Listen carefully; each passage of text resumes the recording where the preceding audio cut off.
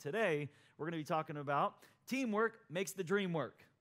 Amen. You ever hear that? Teamwork makes it. Marriage is a team sport.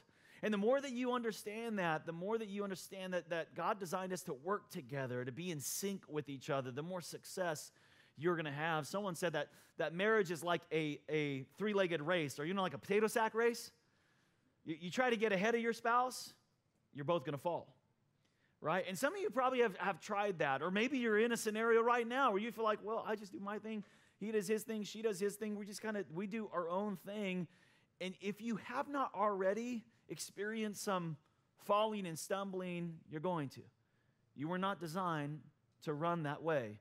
You're designed to flow and work with each other, to run together. And when you work together, you will experience success. Marriage is a team sport. You guys know this verse, Ecclesiastes chapter 4, verse 9. Let's say it all out loud. 1, 2, 3. Two are better than one. Two are better than one. That's right. God designed you for this relationship. There is no other relationship. You guys heard me say it. There is no other relationship that God will give you that will test you more. Come on, married people, amen. But will also bring you the joy and intimacy and community and so many things that God just develops our faith and our character and our patience and our so many things are developed in this because that God actually designed. Two truly are better than one.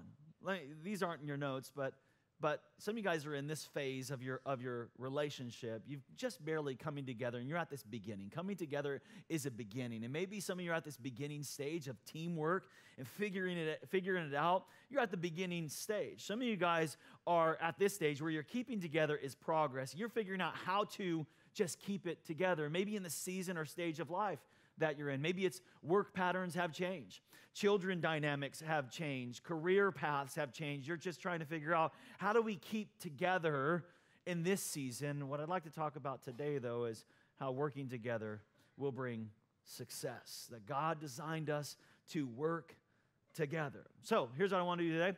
I want to talk about why teamwork is hard work. Why is it so hard to work as a team? And we're going to discuss that. And then we're going to talk about how to build a successful team in marriage. And I had a lot of fun with this series. So what I did is I studied the iconic, legendary Hall of Fame coaches and how they built their teams and what they did to build successful teams that would go on to win Super Bowls and championships. And so I'm going to share with you what I discovered today. And so we'll get to that. But first, why is teamwork hard work? If you're taking notes, you guys, you should have got something in your bulletin. You can go ahead and take those out. Write some notes with me today. Here's the first reason why teamwork is hard work, and that is busyness. Because we're just so, let's face it, you guys, we're busy people with all of our responsibilities and our homework and our careers and our finances and budgeting and kids and chores and the myriad of other responsibilities. It's so hard to intentionally and strategically, like game plan and invest into our marriage. And we're so busy that when we actually do invest in our marriage, it just feels like more work a lot of times. That it's just it's just another thing that we need to do. So what we end up doing is just ignoring a lot of the issues that rear their head up in our relationship, some of the challenges. And so we're just too busy to deal with that. I don't got the time to deal with that.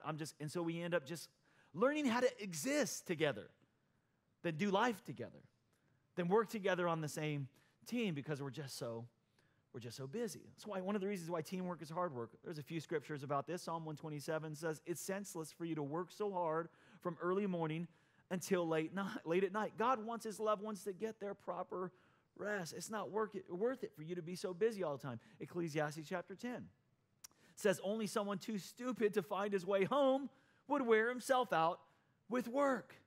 Some of you guys need to find your way back home. You spend way too much time out of the home, and for, I'm sure, great excuses and great reasons, you're taking care of your family, and I believe there is a season for everything. But you were designed to do life together, to be a team, all right? And one of the reasons why it's just hard work is we're so busy. It's just the culture we live in. Here's another reason, selfishness. And man, this reason right here is the number one enemy of a great marriage. selfishness, where we just get my needs. What about my needs? What about my opinion? What about my desire? What about my career? What about me? You ever heard there's no I in team? There's no I in team. Someone said, but there is a me. You're dyslexic. There ain't no me in team. I don't care what you said. That's funny. Sometimes this thing, though, this sneaks up on us. Because we're selfish by nature, but a lot of times our relationships and our marriages don't start out that way, do they? I mean, because when it started, we're like, we serve each other and love each other the way that they want to be loved, and we do things and little nice things and go out of our way. We'll go across the world, to show our love for our newly married spouse. After a while, this thing creeps in. Forget about across the world. You don't even go across the room to get the remote anymore, You start measuring distances. No, it's the same distance between both of us. You get it yourself, It's this selfishness that'll creep in. It is I'm telling you, is one of the greatest enemies of a healthy marriage, and it's one of the reasons why teamwork is just hard work, because we're just selfish by nature. Mark chapter 8:36 says, what good is it for a man to gain the whole world? What good is it if you to get your way, your career, your ideas, your opinions, yet you forfeit the things that matter most in your life? What good is it if hey, great job, you're a great success in your field of work, great job, you made a lot of money, but you lost her? What good is it if you gain everything, but you forfeit your soul, he says. Why teamwork is hard work? Here's another reason. Lack of practice. Lack of practice. Can you imagine a Super Bowl team showing up to play in the Super Bowl but never having practice before? Or even for like the chaos that would be on the field, right?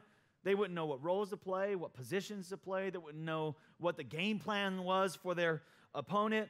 And a lot of the problems and the challenges that we face in our relationship, you guys, it's not really the problem, it's the practice. It's practice in perseverance. It's practice in patience. It's practicing our faith. It's practice in our love. That's what it is, man. We're learning it together, learning it. It takes practice. The essential skills for a healthy marriage, like communication, conflict management, even financial planning, parenting. Do you think those things are developed by themselves? How many of you guys know it takes skill to build a healthy marriage? And it takes practice. You got to practice at this thing. You got to practice in your healthy marriage. Philippians chapter 4 says, what you have learned, Paul talking about here, what you have learned and received and heard and seen in me, here's what I want you to do. Practice them. What good is it if you came to church and you heard some great stuff, man? When the problem came, the challenge came, the issue came in your marriage, that's when Paul said, hey, practice these things. And if you do that, if you practice the things that I taught you, he says, the God of peace will be with you, all right? That's one of the reasons. Again, teamwork is hard work because we lack practice in these things. Here's one that goes kind of overlooked, the last one, a coachless team. That's why teamwork is hard work. We don't have a coach on the sideline helping us out. You see, a good coach can bring out the best in us. A good coach will motivate you, will inspire you.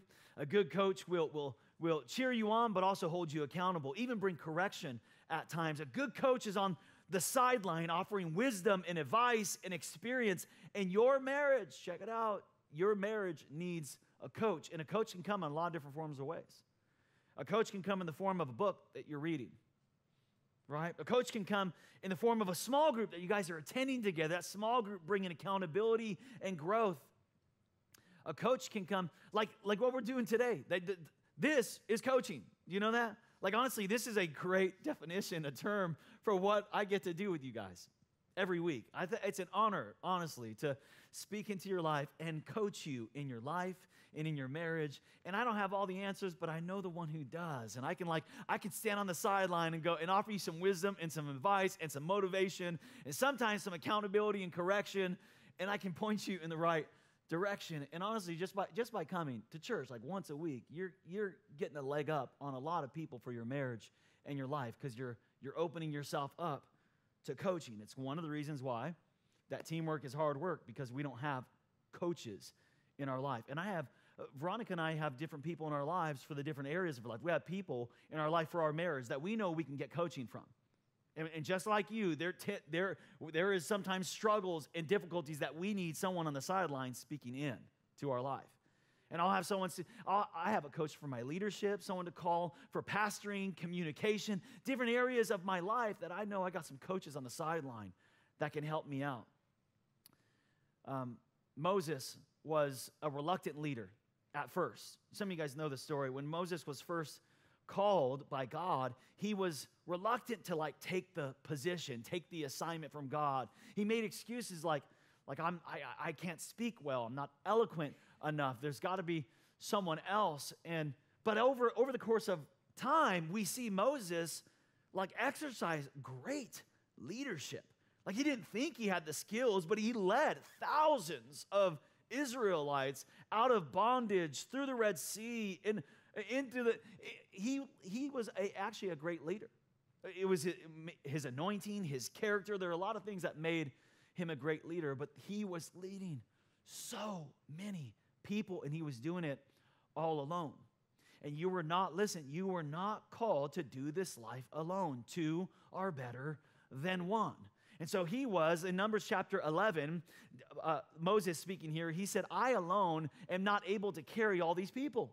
This is too much because it's too burdensome for me. Here he was trying to do everything by himself, and he was being crushed under the weight of the calling, under the weight of the leadership, trying to do it by himself. But thank God for his father-in-law, Jethro, who steps into his life as a coach, who gives him some advice from the sidelines, says, Moses, you're going to kill yourself. You keep going at it like this.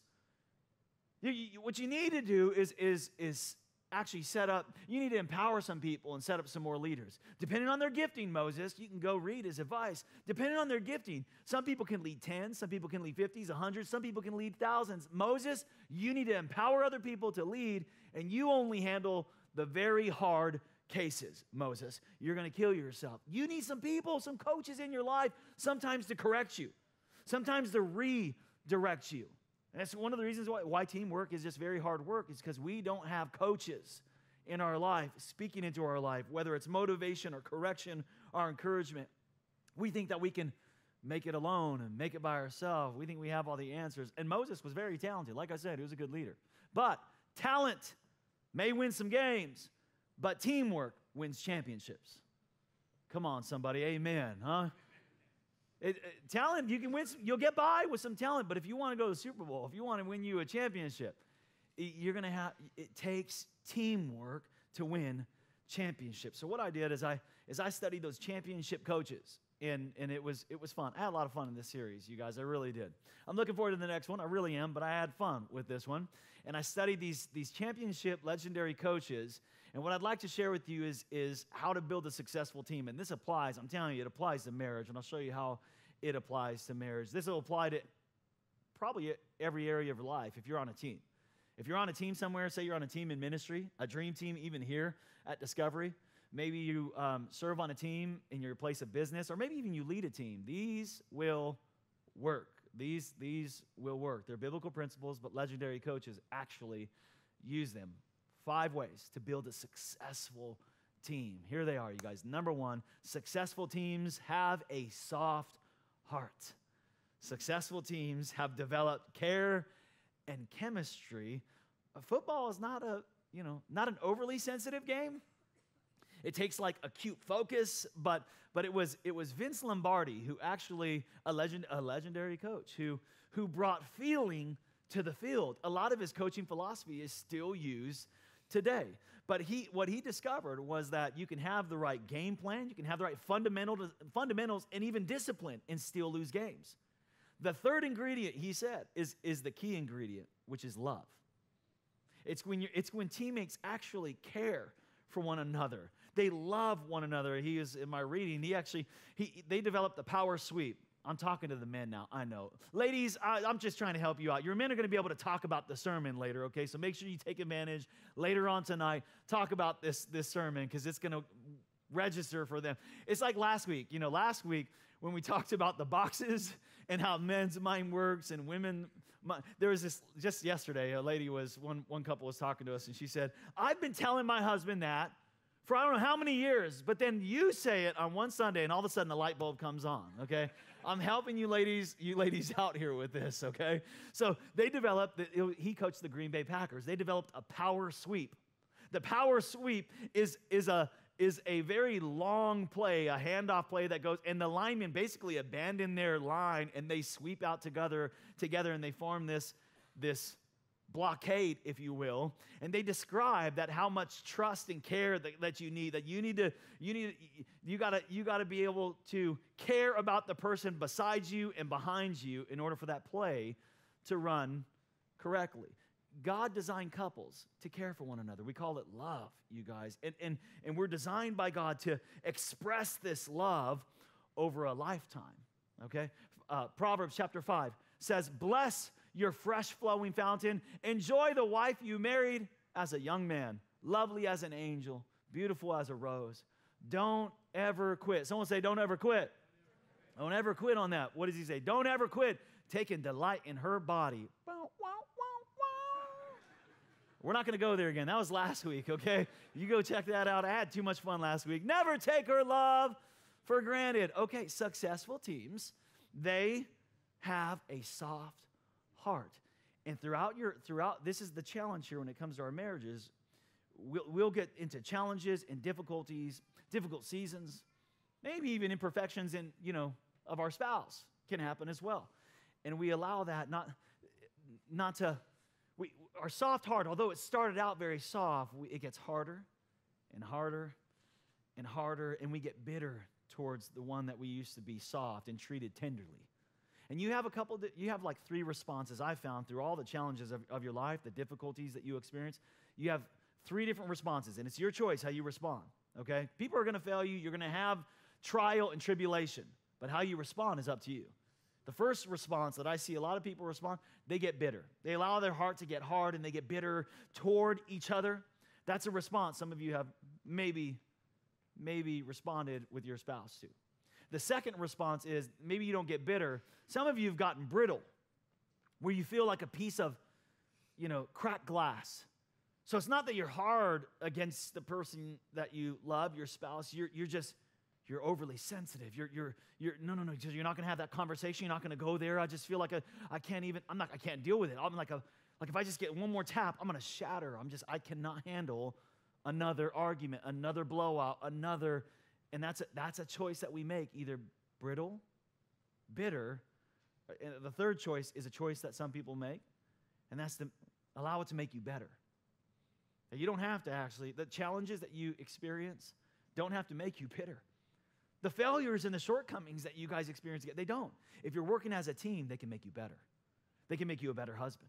Yeah, even those shortcomings, even the difficulty, even your own mistakes, they don't have to make you brittle or bitter. They can make you a better husband, a better wife, a better servant of God, if you allow it to be. Can I get an amen? Successful teams have a soft heart. Here's number 2. Successful teams share the load. Share the load. Successful teams share the load, you guys. I think teamwork, it divides the tasks and multiplies the success. I know that we all have different gifts and different strengths. And when you get married, you kind of fall into that, right? It's like, okay, you do that, and I do this. But somewhere along the way, when we stop doing our part and sharing the load, that's where bitterness tends to creep in a lot of relationships, where we feel like one person is carrying way too much, not getting the help. And you know what? Depending on the season of your life and the stage of your marriage, there may be loads that you used to carry that your spouse is going to carry now. I used to do the finances, as an example. When we first started, I would do the finances in our marriage. But then it got to a point where I was carrying a big, heavy load, and it was crushed. It was heavy for me, and my wife saw. And I didn't even need to ask her to do it. She saw, because we were running together and in sync together. She felt the weight. She said, "Honey, I can take that. Let me take that for this season, and I'll do the finance." So she did it for a season. It's back on my plate this season because we're doing this together. When we were raising our kids and they were all little and running around and and acting crazy and in diapers and stuff. Can I talk to the men real quick? Okay. Guys, if you got babies and you got them in diapers, don't you wait for her to ask you to change a diaper. You need to share. I'm serious. Share the load. Don't wait. Don't wait to ask for her to ask you for a day off. What's that about? A day off? Aren't you? You're a parent too. You're a dad. What are you talking about? Day off? You know what I mean? Okay. And then when you take the baby and the baby starts crying, don't hand the baby back. Share the load, you guys. You're a team, and when you do that together, successful teams, they do it. They share the load. All right. The NFL teams know this. The good teams, the good coaches know no individual player can win you the games. It's teams and teamwork that wins championships. God created couples to be at their best when they work together. Ecclesiastes chapter 4 says it's better to have a partner than to go it alone. Share the work, you guys. Share the work, man. Don't let your partner be buried under those responsibilities. Share that. Share the wealth. And if one falls down, the other helps. But if there's no one to help them, that's when it gets tough. And I see so many couples that feel like this. They feel like there's no one to help them when God designed this very relationship to be your help. He said, it's not good for man to be alone. I need to give him some help. You guys need to help each other. And I meet couples who feel like crushed and pressured by the responsibilities of life, yet they have a helper next to them who isn't sharing the load. And it creates bitterness. It does. It'll create bitterness and division in your marriage. Successful teams learn how to share the load, share the responsibilities. Here's the third one. Are you guys getting something out of this today, you guys? Successful teams trust each other. And this one is typically very hard in the culture that we live in because we've experienced a lot of brokenness in our world. A lot of us come from broken families, broken homes, where we have experienced distrust. Maybe even in previous relationships that we've had, there's been distrust and brokenness. And I've heard it often, you guys. People have this false belief. I don't know, maybe you've thought this or even said this, but it's a false belief. Here's the false belief. No one is trustworthy but God. No one's truly trustworthy but God. And I get it. I get where that, that belief will come from, because God truly, He is trustworthy. And He is the only, perfect one. But that belief, that false belief is not from God. And it'll keep you from having the marriage God designed you to have. Successful marriages, successful teams trust each other. Yeah, you're not perfect. I get it. My wife's not perfect. I get it. But I still give her my heart. I trust her completely. Although, she's not perfect, but I'm going to believe the best in her anyway. Amen, somebody? God created couples to trust each other. 1 Corinthians chapter 13 says it this way, that love bears all things, regardless of what comes, and believes all things. I know you're imperfect, but I'm going to believe the best in you anyway. I know you don't always get it right, but I'm going to see the best inside of you. I'm going to look for the best in you all the time, no matter what. That's what love does. That's what love does. It hopes all things, remains steadfast during difficult times, because there will be some difficult times. It doesn't mean you stop giving your heart away. I know it creates some vulnerability, but in order to have a successful team, it takes some vulnerability. It takes for you to put yourself out there and trust. It endures all things without weakening. So when your husband gets you some flowers, don't think it was for ulterior motives, right? I mean, what's he hiding? What's he doing? When his eyes glance this way and you think his what were you looking at? Don't believe the best. Trust. Just offer some. Here's number 4. Successful teams have great depth. They have great depth. This got the Philadelphia Eagles this year, man. Too many injuries. Second and third stringers couldn't hang, man. They couldn't. And I know everyone who has, follows a sport, that's the excuse every year. Oh, too many injuries. But the great teams and the great coaches, they understood this, that successful teams have great depth. They got a depth chart. They focus on the second, the third string. They have great depth that can come in and win some games and pull some things out for them. Check it out. Your marriage is gonna take some injuries. Your marriage is going to take some L's. Your marriage is going to take some hits and some blows. There's going to be difficulties, and you better have some depth in your marriage when it takes a blow.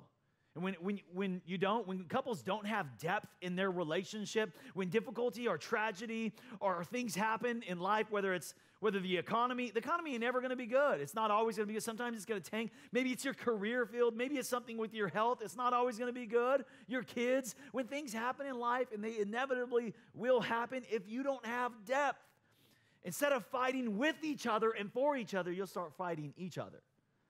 And a lot of couples do that in the middle of the trouble. They start bickering and fighting inwardly instead of working in sync and fighting with and for each other. God designed it this way. Genesis chapter 2, all the way from the beginning, you guys. Therefore shall a man leave his father and his mother and shall be joined to his wife, and they shall be what? One flesh. God designed you for this depth of intimacy, this oneness. So how do you develop depth in marriage? There's a lot of different ways, but I want to give you some very, very practical ways that you can actually develop some depth in your marriage as a couple. You can even apply these, man, some tonight, some tomorrow. You guys, I want to give you some very, very practical ways you can get some depth in your marriage, okay? Take some extra notes. I'm going to give you 5 of them, okay? Number 1, ask open-ended questions. Don't stay away from the yes/no questions, like ask open-ended. How does that subject make you feel? Or what's important about that issue to you? Guys, I'm talking to you, okay? Ask the open-ended. Get away from those easy questions. Number 2, give your undivided attention. So put away the phone, turn off the TV, get away from the kids even. Give your undivided attention. If you want depth in that marriage, you're going to have to take some time and make it a priority in your relationship. Number 3, learn together. Learn together. Like the couple that is growing together stays together. So maybe it's you're going to go through a Bible study together. Maybe you're going to watch some DVD together or some study together. And honestly, it doesn't even have to be, couples oriented or even spiritual growth oriented. It could be any type of learning that you guys want to do together. Maybe it's financial. Maybe it's about budgeting or Dave Ramsey's Financial Peace University. Maybe it's about parenting. Whatever it is, just do it together. Learn and grow together. Here's number 4. Make it a game. Like have some fun. Make some fun. Maybe out of stressful situations and difficult things, make it a game. Let me give you an example. Like at our previous house that Veronica and I used to live in, we had these neighbors that would always dog us and scowl us when we came home. And it always irritated us. It's just like, man, what did they, and I'm just being honest, it kind of like give them a little scowl back then. What you looking at kind of stuff.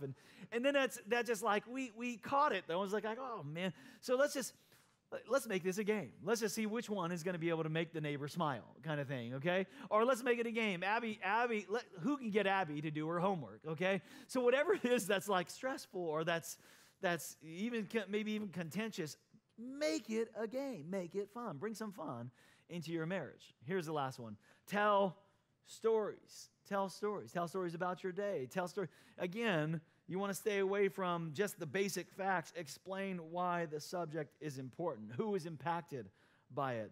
Allowing yourself to be vulnerable with your spouse is the doorway to building a deeper relationship and a lasting marriage. Successful teams have great depth, and you got to work at going deeper, and you got to work at that oneness. You have to work at it. All right, here's the last one. Number 5. Successful teams bring out your best. And that's what God truly designed this marriage, this relationship to do. God designed this relationship with your wife, with your husband, to bring out the best in you. There's an acronym for team. You may have heard it. Together, everyone achieves more. And that's true in marriage, man.